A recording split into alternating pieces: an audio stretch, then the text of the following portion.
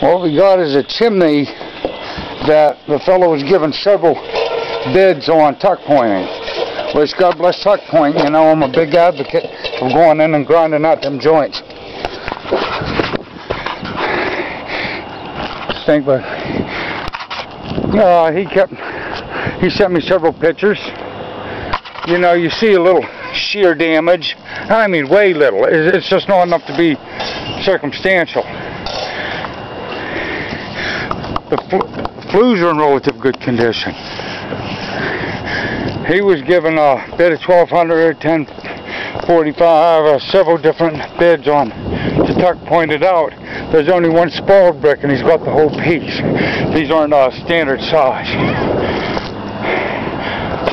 I mentioned that let's just do away with the tuck point.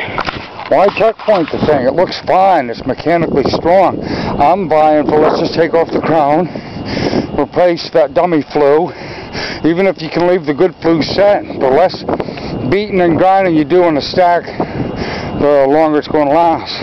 I'm going to start taking apart the crown. Yank that dummy, pretty sure. Get out all the old, ew.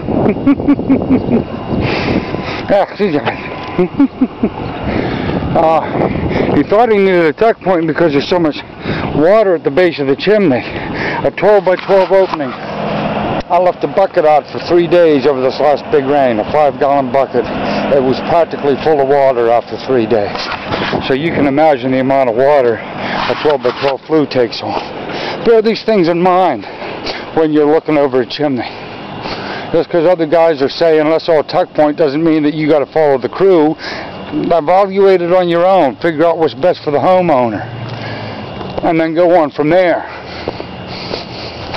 You don't want to be the lowest tuck pointer. You want to be the guy doing the best job for the situation. Chimney King, we'll check back on this pretty soon.